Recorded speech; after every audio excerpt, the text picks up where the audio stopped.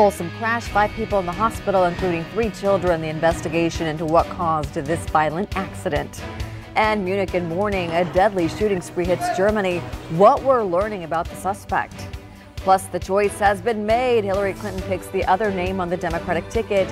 Why not everyone's impressed by the name Tim Kaine.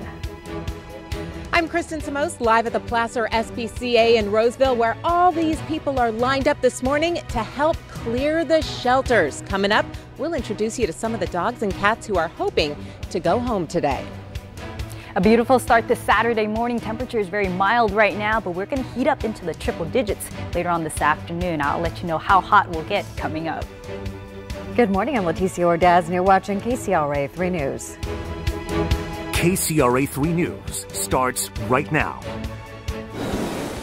A live look over beautiful Sacramento on this Saturday morning. Look at our sunny skies already. Let's get a check on our weather forecast. Meteorologist Lynn Zhang. And Lynn, are we going to see triple digits again today? Yeah, we're going to see plenty of triple digits in the valley today. Lots of sunshine, very mild temperatures right now. So if you have anything to do in the morning, do it right now. Nice and comfortable out there, sunny skies.